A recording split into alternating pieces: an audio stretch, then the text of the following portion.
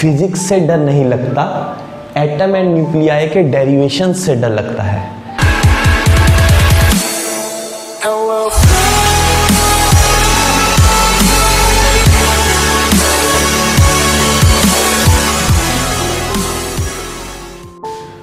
Today's topic is Bohr's radius या फिर electron revolving around the nucleus. Then what is the radius? Radius of the revolving electron around the nucleus. तो उसका radius कितना होता है हमें वो फाइंड आउट करना है। अभी हम कैसे स्टार्ट कर सकते हैं? सिंपल सी बात है, there is a nucleus and electrons are revolving around it. एक न्यूक्लियस के चारों तरफ इलेक्ट्रॉन गोल गोल रिवॉल्व कर रहा है। तो अब इलेक्ट्रॉन है तो उसका अपना खुद का चार्ज होगा Q1। कितना ले लेते हैं इसको, इलेक्ट्रॉन का चार्ज माइनस E।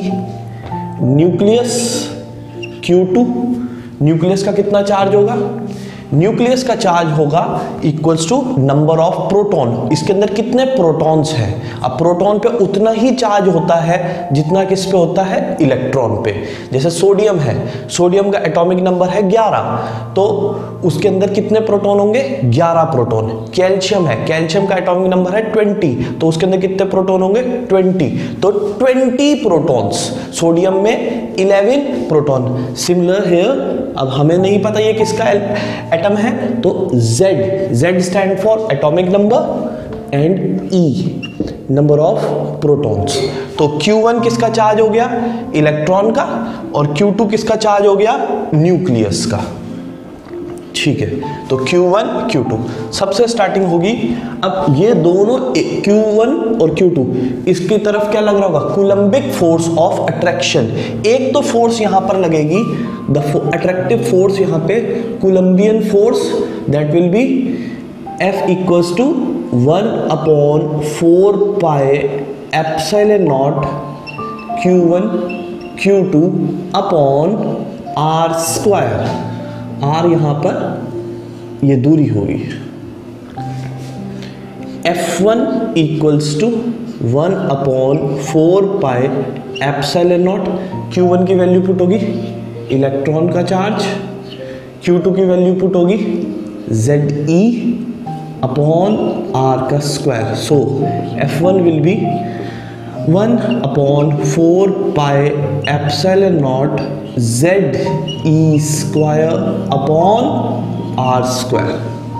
ये कोलंबियन फोर्स अंदर की तरफ लग रही है, ऐसे ही बाहर की तरफ फोर्स लगेगी सेंट्रीफ्यूगल फोर्स।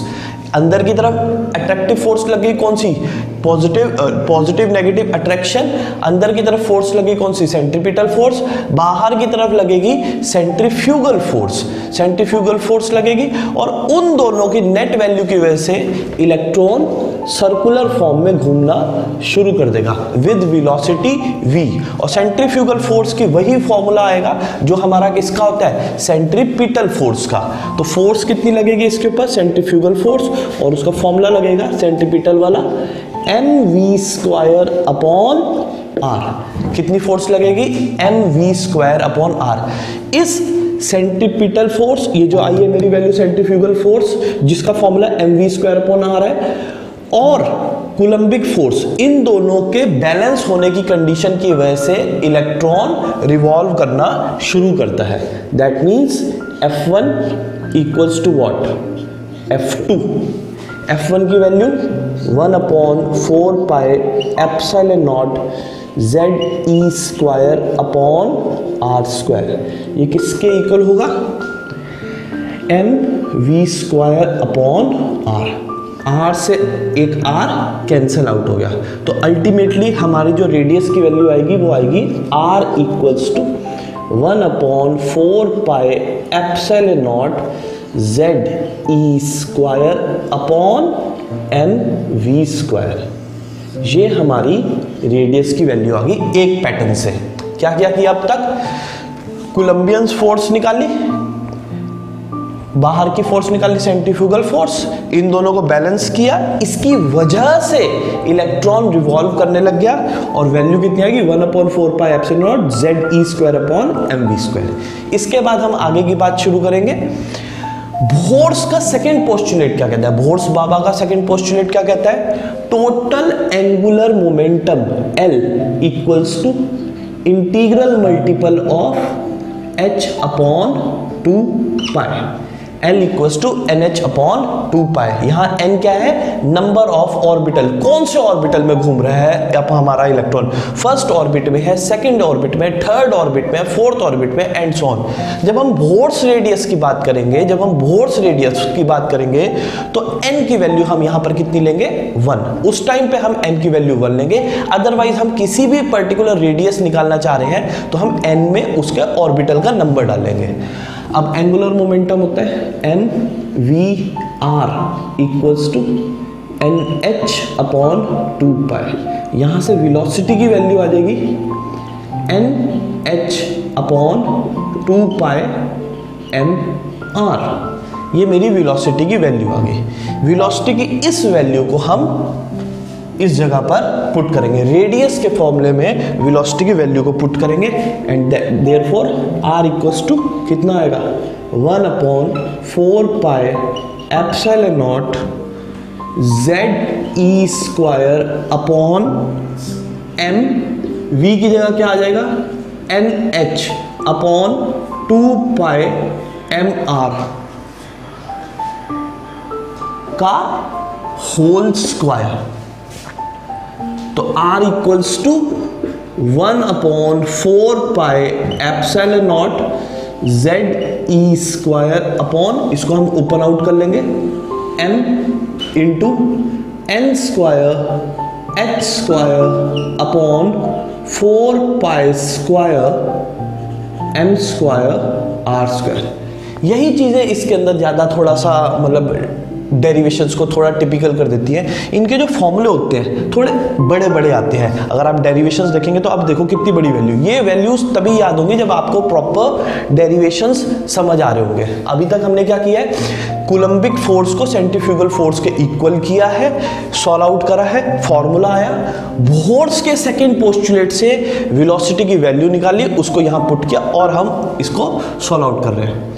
m से m कैंसिल आउट हो गया और ये पूरी की पूरी वैल्यू ऊपर आएगी।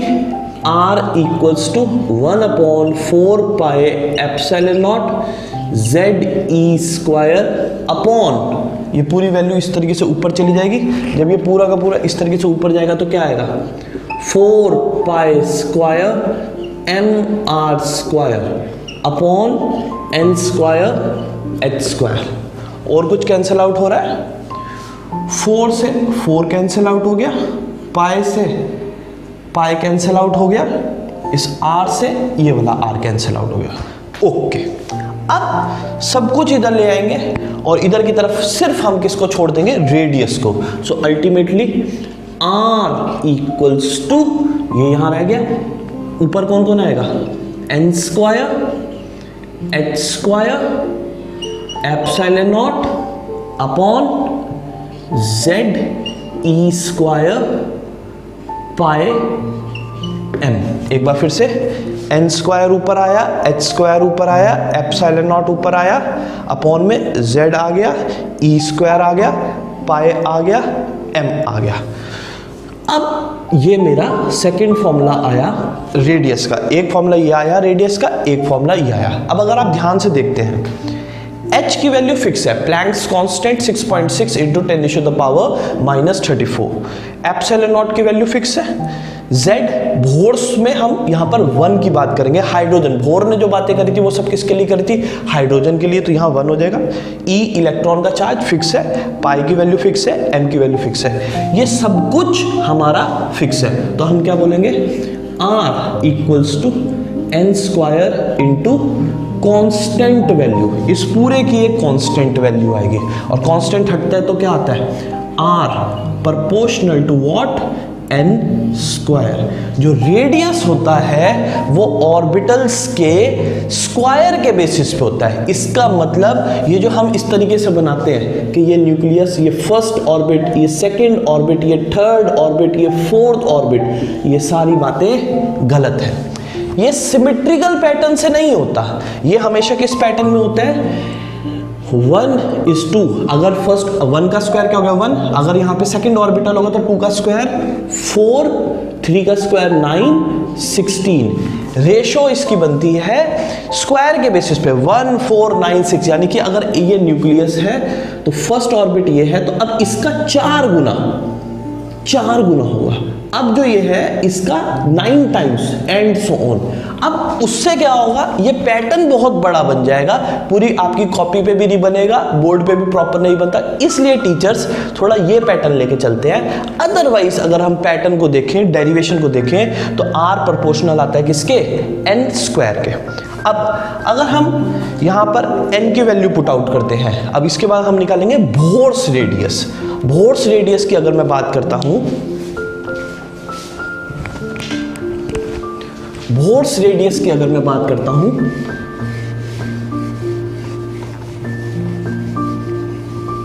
यहां से अगर हम वैल्यू निकालना चाहते हैं तो n की वैल्यू यहां पर कितनी है? 1। h की कितनी वैल्यू है? 6.6 into 10⁻⁻34 joule second. Epsilon not की वैल्यू, सबकी वैल्यू अगर हम यहां पुट करते हैं, r इक्वल्स टू 1 का square into h equals to 6.6 into 10⁻⁻34 into epsilon not 8.85 into 10⁻⁻12 upon z1 e।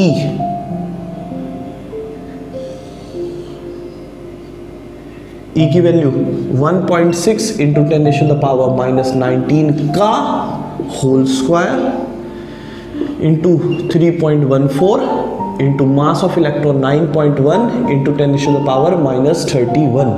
अगर ये सारी वैल्यू हम यहाँ पर पुट करते हैं और इसको सॉल्व करते हैं तो हमारी रेडियस की वैल्यू निकल के आती है कितनी? 0.529 इंटू 10⁻⁻10 मीटर। या फिर हम इसको बोल सकते हैं रेडियस इक्वल्स टू 0.53। 10⁻⁻10 की जगह आ जाएगा क्या? एंगस्ट्रॉम। 0.53 angstrom, 0.53 angstrom. ये वैल्यू हम लोग लेते हैं किसकी? बोर्स के रेडियस के लिए। लेकिन अगर हमें किसी और ऑर्बिटल के लिए बात करनी है, सेकंड ऑर्बिटल के लिए, थर्ड ऑर्बिटल के लिए, तो हम फॉर्मूला लेके चलते हैं r equals to n square a not. r equals to n square a not है। n क्या हो गया? जोन सा ऑर्बिटल ले रहे हैं, थर्ड ऑर्बिटल ले रहे हैं तो 3 आ जाएगा, 3 का स्क्वायर 9 हो जाएगा। a नॉट क्या है? बोर्स ऑर्बिटल की वैल्यू 0.53। तो ये फिक्स वैल्यू इस जगह पे पुट आउट होगी 0.53 एंगस्ट्रॉम। यहां पर हमने n को 1 ले रखा है। जब थर्ड ऑर्बिटल होगा तो यहाँ 3 का स्क्वायर हो जाएगा, फोर्थ ऑर्बिटल होगा तो 4 का स्क्वायर हो जाएगा, 5 ऑर्बिटल होगा तो 5 का स्क्वायर हो जाएगा into a not. a not क्या हो गया? हमारे बोर्स ऑर्बिटल की value. This is how we can go for the derivation of radius of an revolving electron around the nucleus. I hope so you enjoyed the video. आराम से इस सबको लिख लीजिए, अच्छा लगता है सब्सक्राइब करिए। Thank you.